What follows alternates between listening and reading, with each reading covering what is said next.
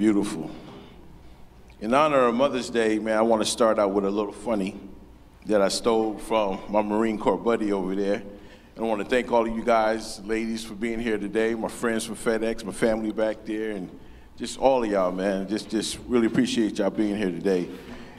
If you ever been to pre-marriage counseling before you got married, or if you ever been to marriage counseling, usually they talk about the 5 love languages, right? Somebody, if y'all say, if you know what I'm talking about, say amen. Amen. Okay, good. I just want to make sure. So we got the words of affirmation, right? So here are what I call the 5 love languages of Texas. Words of affirmation: your tacos are delicious. Come on, y'all. Come on. That's got to be funny, man. Acts of service: I made you tacos. Receiving gifts: here's a taco. Quality time: let's go out for tacos together. And the physical touch: let me hold you like a taco. Come on, man. Well, y'all rough this morning, man. I'm already in the fire, man. Hey, in honor of Mother's Day, man, I really wanted to bring this story here about a woman who finds herself in a desperate situation and who steps out in faith. But I want people to know, as you heard it in the reading, yes, Jesus healed her from her infirmities and provided her a miracle. But the miracle was not just that physical healing.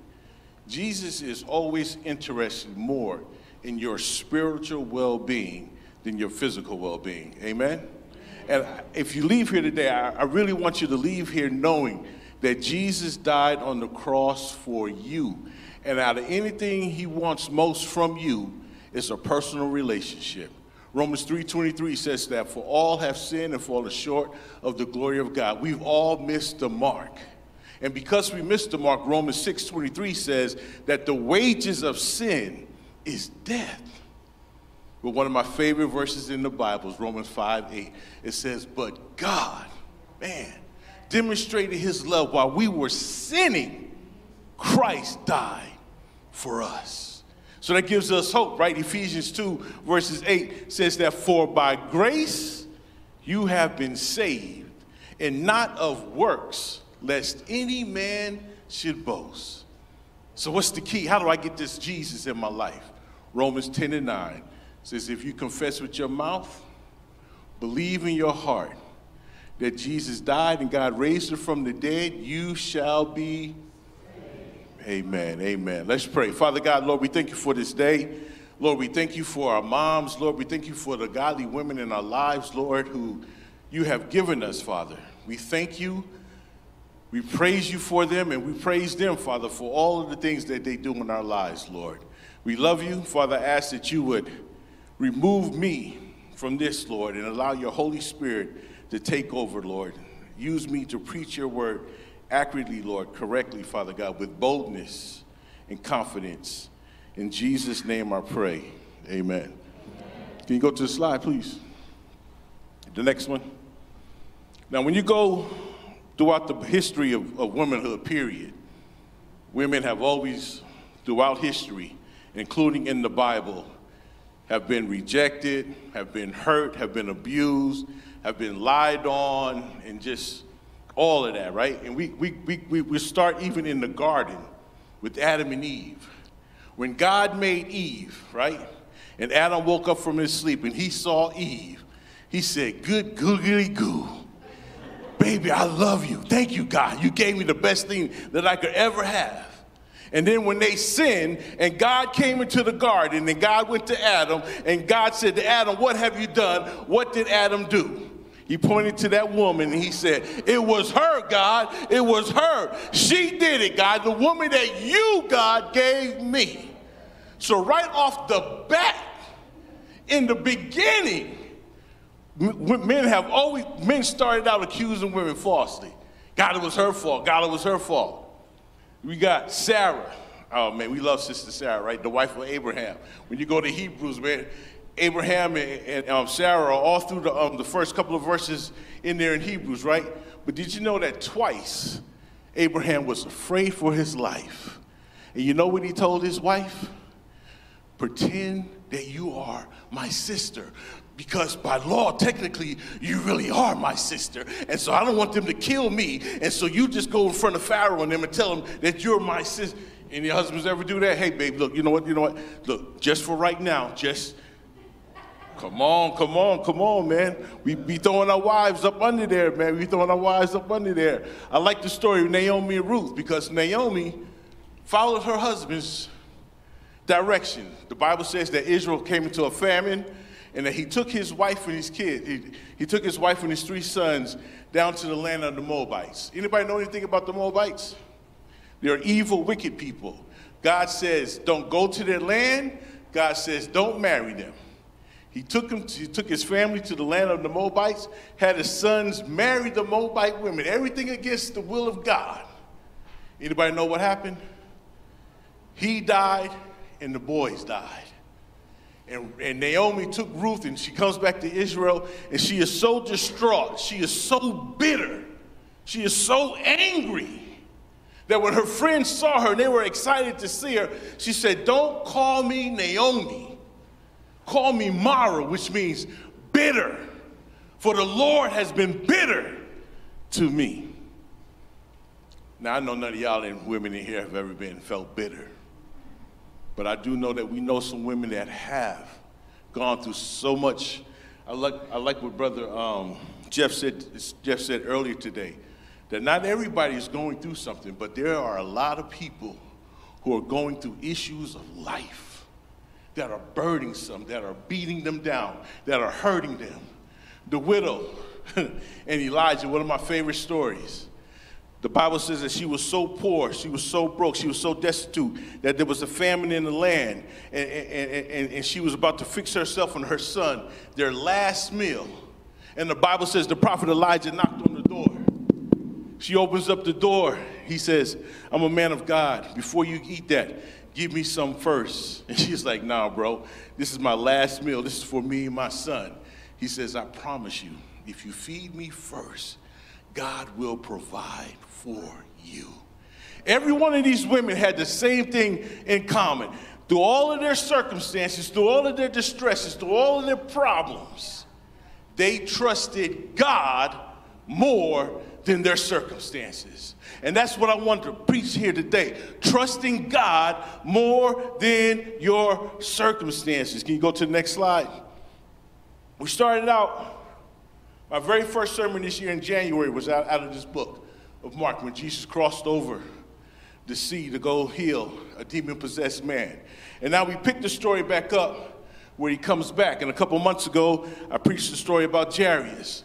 And so we're going to pick it up there. At the same time that Jairus is falling down before Jesus, the widow, the woman with the issue of blood, had made up her mind that she was going to seek out Jesus and fight through the crowd. And so you got to picture yourself now. Jesus is coming back. And the Bible says a multitude of people are rushing to him. Think about this. When Jesus fed the multitude on the mountain, how many people were there? 5,000, right? That's just the men. That's not counting the women. That's not counting the children. So just think about that. A minimum at least 15,000 people. Can you imagine Jesus and his disciples walking through and 15,000 people bumping up, rushing up, coming to see Jesus? Can I tell you something about today, brothers and sisters? A lot of people are looking for Jesus. A lot of people are looking for Jesus just like they were back then. Some of them are looking for a quick fix. Some of them are looking for a miracle. Some of them are just looking to see what can they say about these Christians who follow Jesus from a negative standpoint. And then there are those who are desperately desiring Jesus, and they don't know how to get to him. So what does Jesus do? He makes himself available. Jairus is coming before him. He falls down. He says, my 12-year-old daughter is dying. And in the background, we see this woman with the issue of blood for 12 years, hurting. And she works her way through the crowd, moving to Jesus.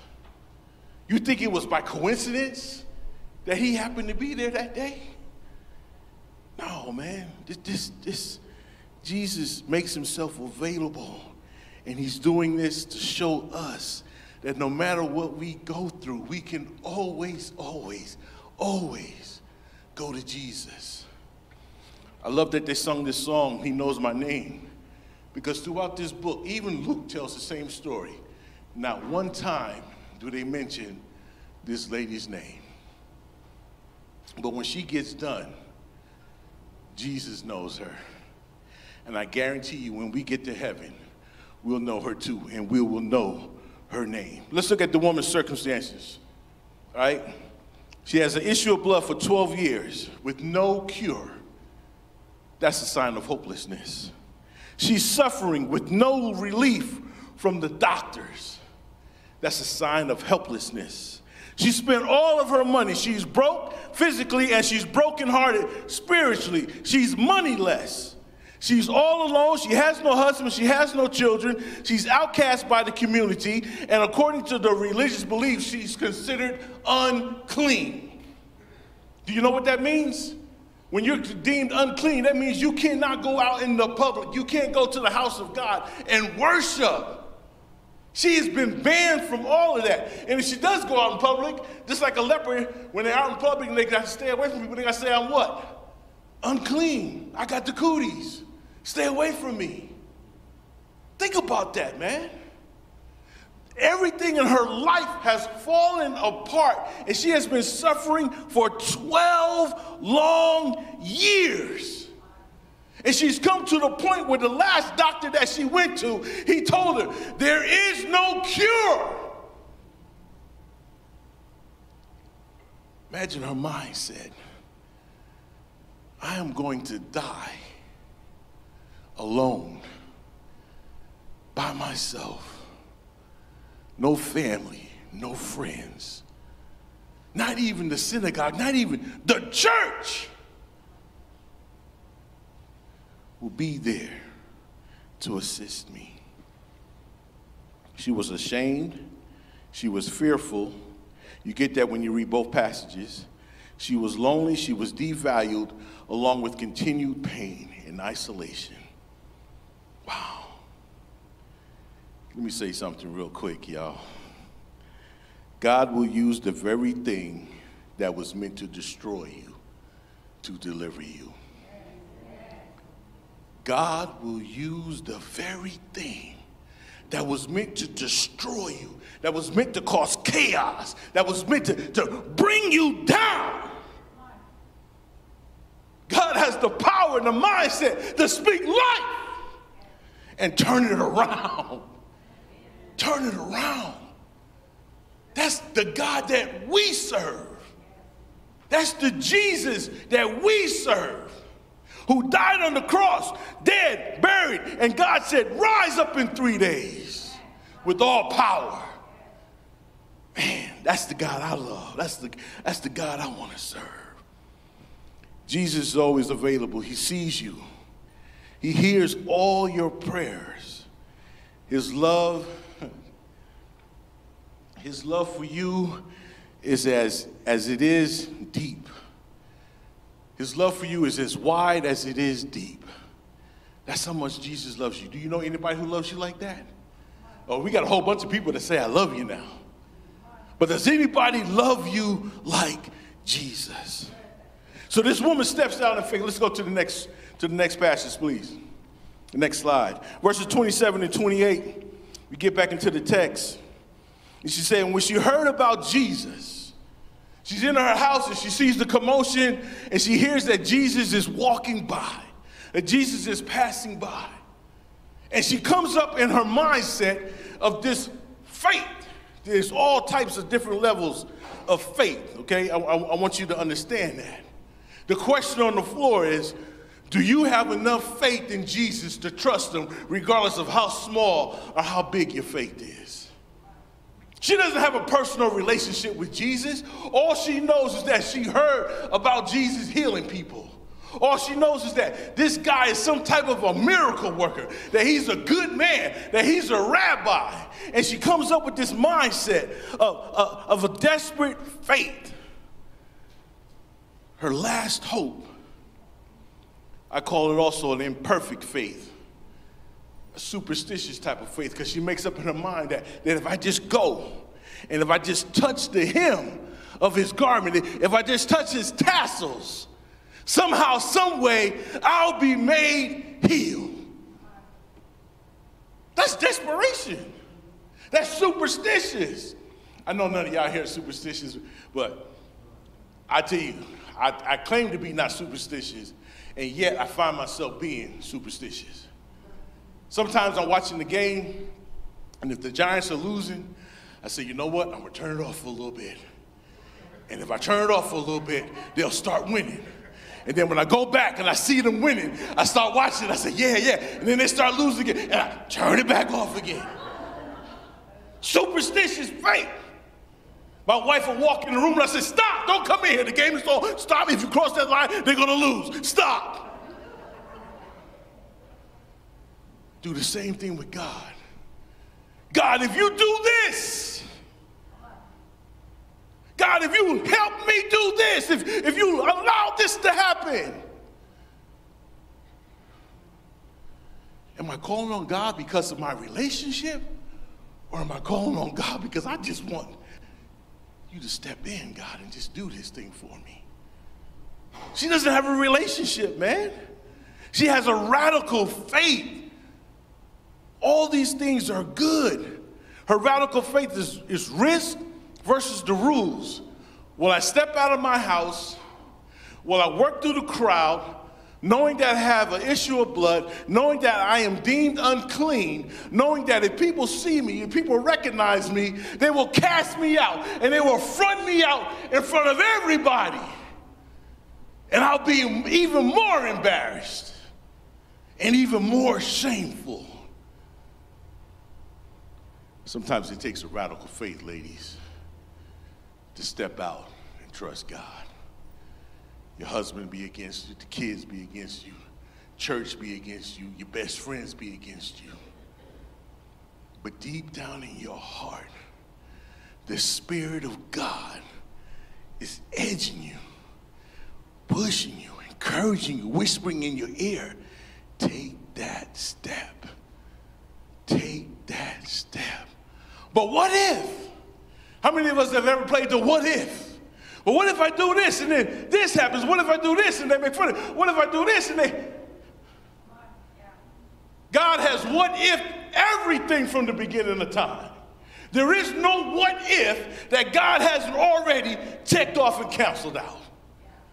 So every time we go before God, well, God, what if? God said, I already got that covered. Just trust me. Just trust me. Woman with no name, woman with the issue of blood, even though you don't know my son Jesus, just trust me. Step out in faith. Fight through the crowd. Do whatever it is that you have made up in your mind. Just don't stay at home. Her faith is a persevering faith. It's unwavering. Brothers and sisters, once you make up your mind in Christ and you know that he's told you to do something, you know that it is his will, come hell, come high water, come resistance from people in the church, you stand on God's word. It'll be painful. It'll be excruciating. People will mock you. People will not understand you all the time. And you'll be frustrated. You'll be like, come on, God, I'm stepping out on faith. I'm doing what you said to do. And all this pushback, all this resistance. God says, keep moving. And so she keeps moving. She keeps moving despite the pressures and everything about her. You go to the next slide.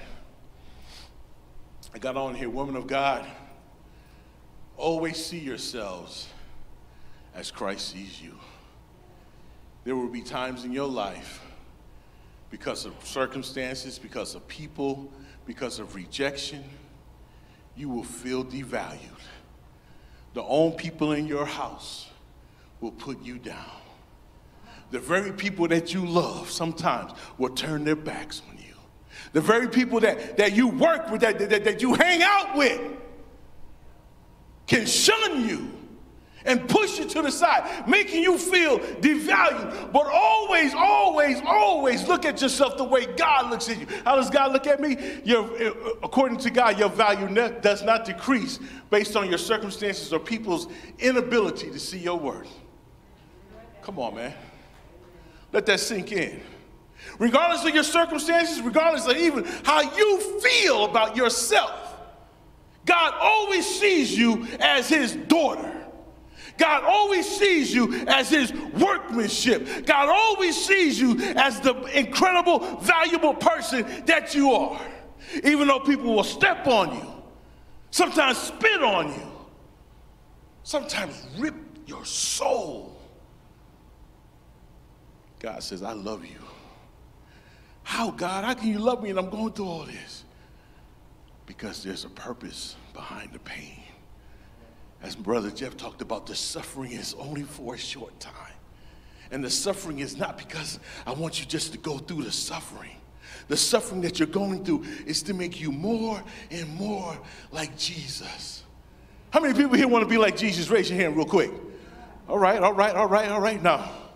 I ain't going to ask you to raise your hand because I don't want you to lie. How many of you want to suffer like Jesus? See what I'm saying? Oh, yeah, I want to be like Jesus, yeah. Well, in order to be like Jesus, we got to suffer.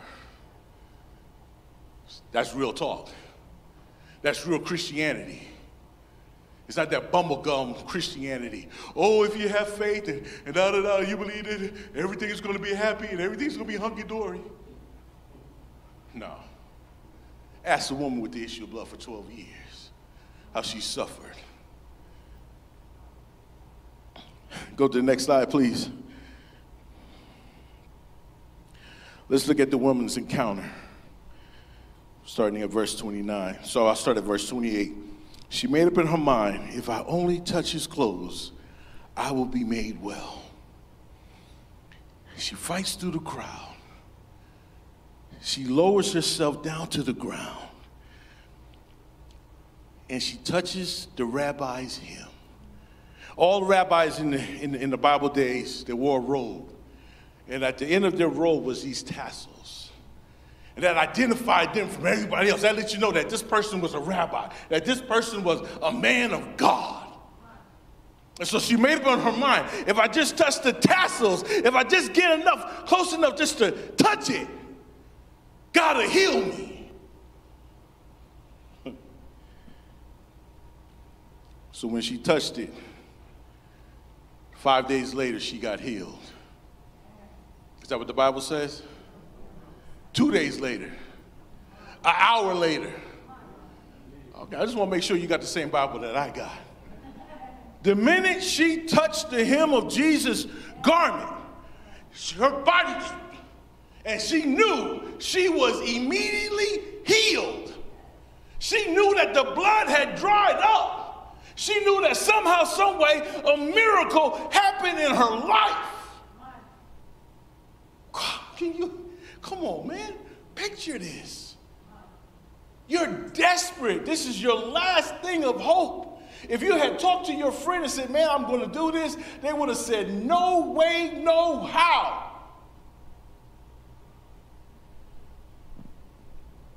And she steps out and she does it. And the Bible says immediately she was healed.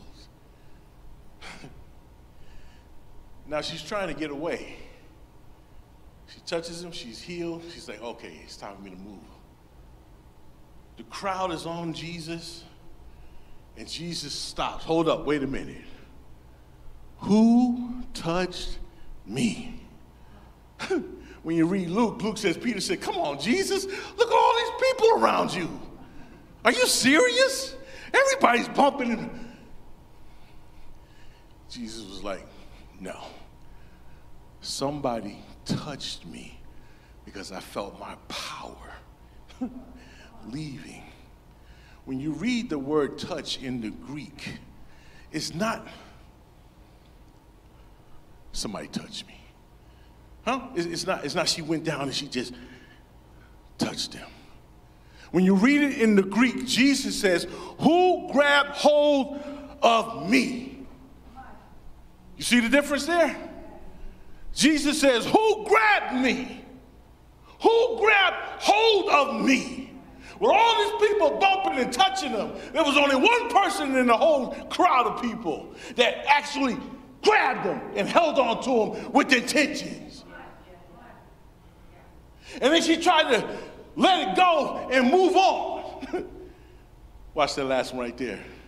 She desired to escape her circumstances, but God. Huh? She desired to get up and run and flee and act like ain't nothing happened. Jesus said, hold up. Wait a minute. Where you going? You know the story. She humbles herself. She's still afraid. She still doesn't have this relationship with Jesus. She's still feeling awkward. And so she's standing there in front of the whole crowd now. And Jesus is there. And in her mind, he's about to drill me. He's about to embarrass me. And he looks at her. He says, what's up? And then she tells him, she says, verse 33, I'm sorry, but the woman, fearing and trembling, knowing what had happened to her, came and fell down before him and told him the whole truth. Jesus, I don't know you. I don't know if you really are the Son of God. I don't know if you are the Messiah. I don't know if you are the Christ. But I heard that you heal people.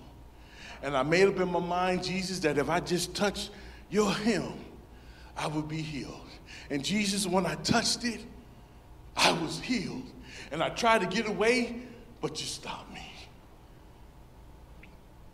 Watch what Jesus says to her. I love this. And he said to her, daughter. He knows your name. That word daughter doesn't mean that she's his child. The word daughter means, it's a term of endearment. It's a term of there's now this relationship. So Jesus calls her daughter, and he says to her, your faith, your desperate faith, your superstitious faith, your radical faith has made you whole. If y'all got your Bibles, you need to circle that word. Because that word whole does not mean physically healed. Because you do know what happened years later with that lady? You know she ended up dying, right? So when Jesus heals you physically, it's not for what? Forever. But when he makes you whole, that lasts throughout eternity. When Jesus steps in, she now knows that Jesus is not just a rabbi. She now knows that Jesus is who he says he is, the King of Kings, the Lord of Lords, the Son of God, the Messiah, the Anointed One, the I am. The I am. I heard a preacher one time say, I am. And somebody said, I am what? He yelled back, whatever you need me to be. That's what God says. I'm Jehovah Jireh, the Lord who will provide. Woo! I'm Jehovah Nisi. The Lord is my victory. Man, come on, man. I'm Jehovah Jireh, Jehovah Rapha, the God who heals. I am. She walks away with a personal relationship. She walks away now with confidence. She walks away now with boldness. Think about this. Before she got there, she was in shame. When she leaves in honor.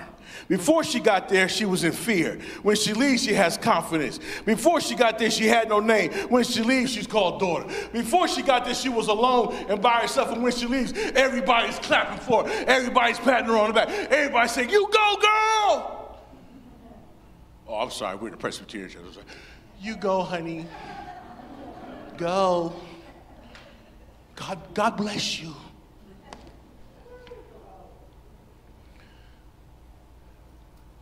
Women of God, Christ has no limitations. There are no boundaries that can stop him from coming into your life and changing your heart and changing your circumstances. There is nothing too hard for God to do. The only thing he can't do is fail. The only thing he can't do is fail. Even at your lowest moment, Christ can come into that situation, pick you up, stand you up, plant your feet on solid ground. So here's my question that I have for you, women of God. Are any of you desperate enough to cling on to your Lord Jesus? Speak life and live. Father God, we've heard your word. Now, Lord, we ask that you would manifest your word in our lives, Lord. Father, there are women here who truly hurting. Women here, Lord, who are truly looking for a Savior, truly looking for answers, truly looking for relief. Not religion, but you, Jesus. And so, Father, I intercede for them. I bring them before you right now, Almighty God. That you would intervene in their lives, Lord, that through the power of your Holy Spirit, you would speak to them, God, and assure them, Lord, that you love them, that you have a plan for them, and that the pain that they're going through, Lord, is only for a short while in lines with eternity, Lord. And the main thing is that they have a relationship with your Son, Jesus. Lord, we love you. We say thank you. We say thank you, God. Thank you for your compassion. Thank you for your love. Thank you for dying on the cross for us and being raised from the dead. In Jesus' name, amen. Oh, my bad. I'm sorry. Join me in the prayer Jesus taught us. Our Father, who art in heaven, hallowed be thy name. Thy kingdom come, thy will be done, on earth as it is in heaven. Give us this day our daily bread, and forgive us our debts, as we forgive our debtors. And lead us not into temptation, but deliver us from evil. For thine is the kingdom, and the power, and the glory forever. Amen.